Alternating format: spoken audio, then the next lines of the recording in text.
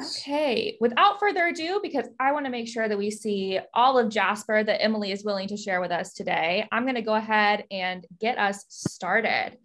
So hello and welcome to the Indiana Arts Homecoming. My name is Bridget Eckert and I'm the Director of Marketing and Communications for the Indiana Arts Commission. I am so pleased to welcome you to the first session of Homecoming, a creative warm-up, a feast for the eyes with Emily from Jasper. Before I turn it over to Emily, I'm just going to go over a few things and let a few more of our friends into the room. Excuse me while I multitask. All right, please remain on mute during the presentation until it's time for the Q&A. That way we can just give our full and undivided attention to Emily. Feel free to utilize the chat function to introduce yourself and ask questions throughout the session. If you would like to rename yourself in Zoom, you can do so by hovering over your image, clicking the three dots and selecting rename. Captioning is also available during this session and throughout the conference. You can turn on those settings by clicking the closed caption button in the bottom navigation bar. If you have any questions or tech issues throughout the session, please feel free to send me a private message. I'm listed as the Indiana Arts Commission here on this Zoom call. And with that, I'm going to go ahead and stop sharing my screen. I'm going to turn it over to Emily and we're going to see what's going on in Jasper. Emily, take it away. Thanks, Bridget. Hi, guys. Hello, friends. So exciting to see you all. Some new faces, some familiar faces. So thank you for joining. But it's homecoming 2021 time. I can't wait. Sorry, you know, that's why I'm a visual artist. I'm not a musical singing artist. So sorry if you had headphones on. But we are at the Thyen-Clark Cultural Center in Jasper, Indiana. You guys can see, let's see if I can flip my phone around. We have the art swing over here, workshop spaces, the beautiful atrium, and we share the building with the library, Jasper Public Library. I don't know if I can venture off too far, I might lose signal, but they have a sign as well. So without further ado, let's see if I can change this background. Well, I guess I'll tell you what I do here.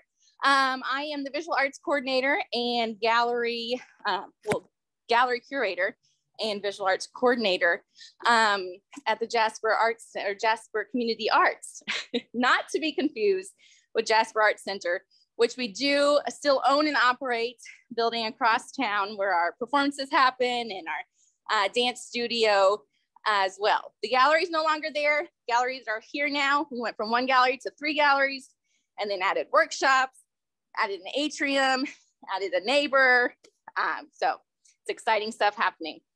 But do you guys have your coffee? Do you have your beverage of choice?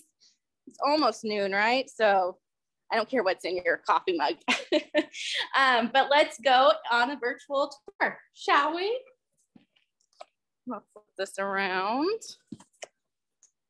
All right, so here is the atrium. Like I said, the library is there. Atrium, we use it for weddings. We use it for receptions. We've had conferences in here, you name it. We could do a bouncy house. We could do movies, you name it. But like I said, at the Art Center, we went from 1 gallery and now we have 3 galleries. Galleries are quite large compared to what we had in the past. We'll go through here. 2,000 square feet-ish each to be exact, 15 feet high from hanging from the metal beams in there that you can see. Over the summer, we had a installation piece.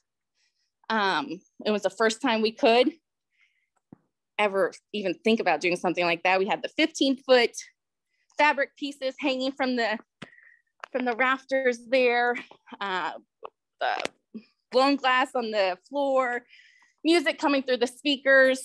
It was gorgeous. Something more of an experience than an exhibit, I'd say. Something we definitely couldn't have done at the last gallery. Maybe half the piece of fabric or something on the walls, but nothing to the extreme that we did this summer. So let's go get started into the galleries, what we came for. So Abby Laux, she is our first solo exhibit for the month of October and November. Each exhibit is about 2 months roughly, give or take a week or so, depending on hanging, installation, of that sort.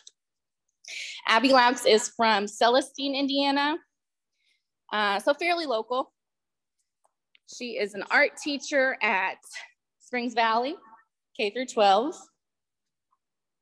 As you guys can see, she has quite a theme going on of nature. So she says she likes to explore the human connection to nature.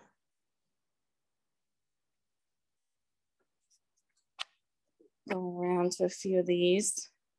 You can tell that she has a variety of sizes. I mean, the small guys over here are about 6 by 8 inches. And then over to our right, the largest, I think this guy's about 48 by 36. So Abby is quite a talented gal. She has about 40 pieces in this exhibit. So she's been pretty busy. She likes to travel. Most of her paintings are on the countryside here of England or Ireland, France, but also a lot of the national parks. I don't know if she's traveled to all of them, but quite a few. And look at that. We always love to see a sold sticker. So keep that in mind. Everything is for sale. Message me if you are interested and I can ship it to you. Yeah. Gorgeous pieces. I mean, here you can really feel where she's painting at. Feel the mist of the water, the cool fogginess of the day, crisp in the air. Yeah. A few more over here. A waterfall. Check out the texture that Abby has. Abby is a plein air painter, meaning that she paints on site. However, she does sketch and take photographs of the land where she is, and then brings it back into her studio as well.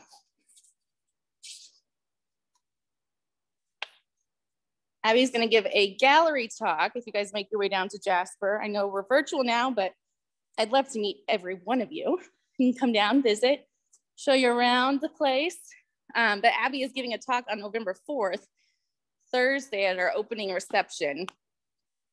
And she'll give you a little insight of what she does, how she does it, why she does it as well. The snowflakes here. One day we'll get to winter. And some sun peeking through the trees. Here comes the sun. Don't worry guys, I won't break out into the song again.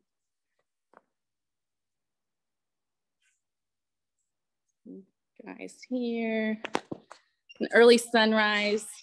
You could really just spend the whole day here in her gallery. But we shall move on. That's okay with you guys. We'll move on to our next solo exhibit. Her name is Joyce Garner. She is from Louisville, Kentucky. She's an oil painter as well, but kind of on a different scale than Abby. And literally on a different scale.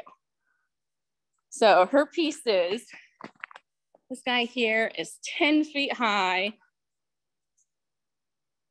Something we couldn't have done in our other gallery space. So exciting. And then the long guys over here, 18 feet long. So Joyce is quite the oil painter. I mean, check out all the detail, the situations going on at the dinner table.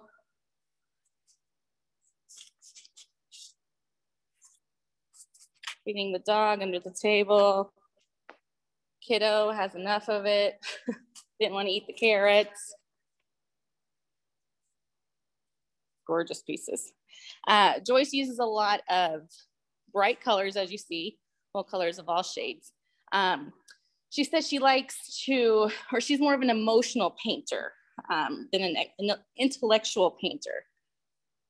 And she likes to paint on big canvas, creating more of a novel than a poem. So I thought that was nice. Nice little reference. So Joyce had to build quite a few of these canvases, on site. The truck, couldn't fit it through the truck or through the door. So she restretched some of the paintings you see here in the gallery.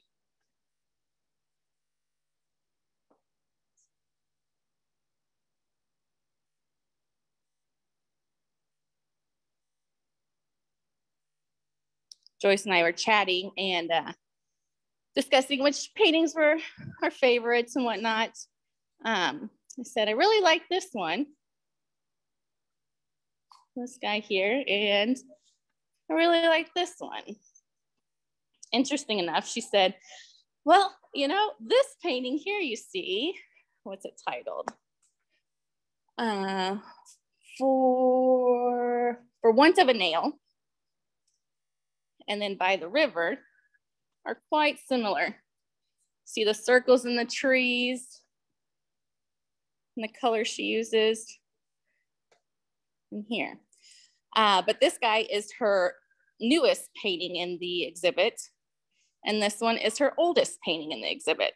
So it's just interesting to me that you see a full circle come around of the artist and what they're doing, how it all comes a full circle and back to what you first started out in.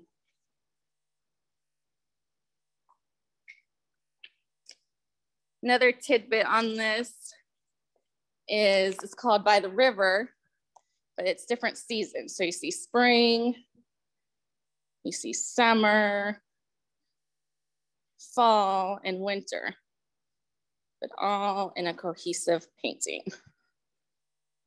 Beautiful.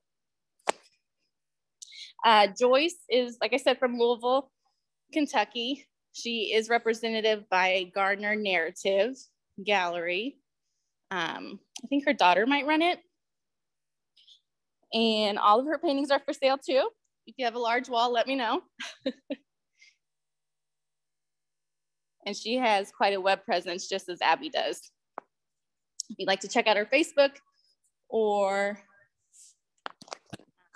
order something online, see what she's up to as well. And then she had one piece that she didn't want to fit into the show. Just didn't go with her layout. But she said she didn't want to take it back in the truck. So I said, leave it here. We'll find a spot. So we have it in our art lounge. But before we go to the third gallery, I'm going to sneak back here to our workshops and studios. Here to our left, we have our Black Box Theater. So this is a space for small performances, community theater.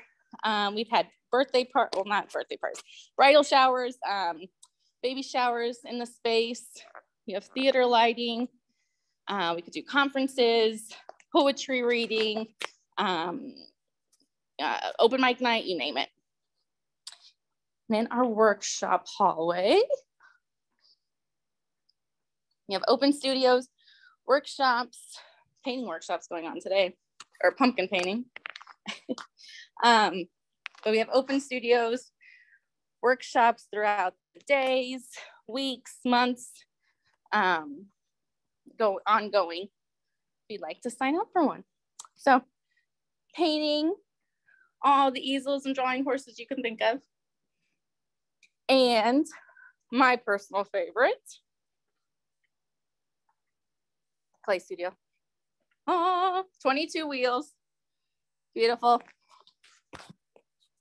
And on our left, we have private studios. So all the private studios are for rent and available. They are 24-hour access, any type of arts. You saw the piano or visual, it's totally up to you. And glazing, clay glazing. So let's make our way back to the gallery and see what the third one has to offer.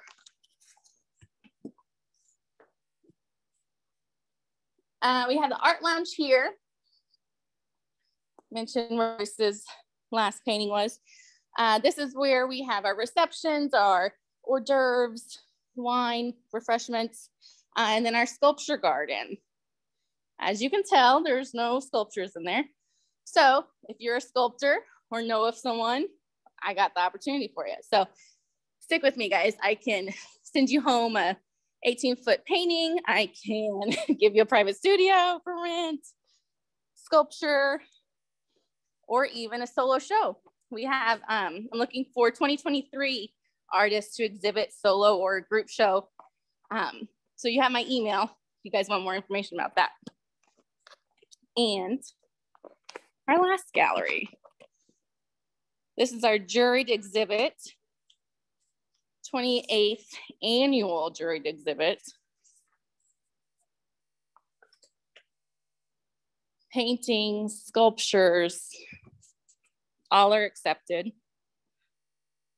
The only rules really, professional artist, and if you're an artist from Indiana or the surrounding states, or if you're formally from the surrounding states or Indiana.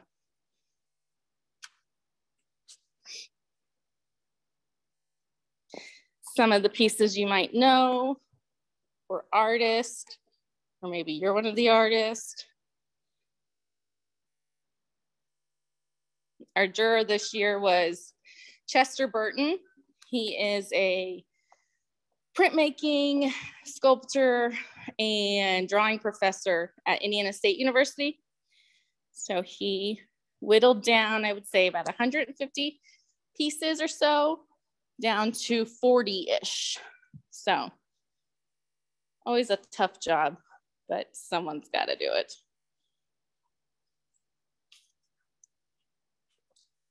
Pottery, paintings, assembled pieces.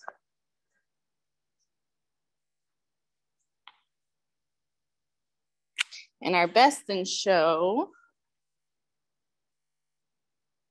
is David Cunningham. He's from Indianapolis. His oil on panel. So it looks like a photograph. I thought it was a photograph when he submitted, but it is indeed oil. So juried exhibits are probably my favorite because you just don't know what people are going to submit or what the juror is going to like or what they're into. Another award winner, Tania Wineglass, also from Indy. So the jury show, I always think, kind of appeals to everybody. There's something everybody's gonna like. You'll like at least one of the pieces. And then additional little tidbit to our space. We have the gift nook. So it's not quite a shop, it's a nook. These are for artists and makers of all kinds.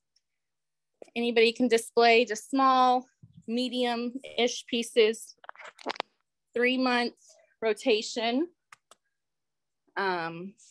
Make some side money if you guys want to display some of your pieces, or maybe you're not ready for a solo exhibit. You just kind of want to feel the waters and get your craft out there. We'd be happy to display your work. So, like I said, and then through here, we do share the space with the library. And then the atrium is a shared space as well.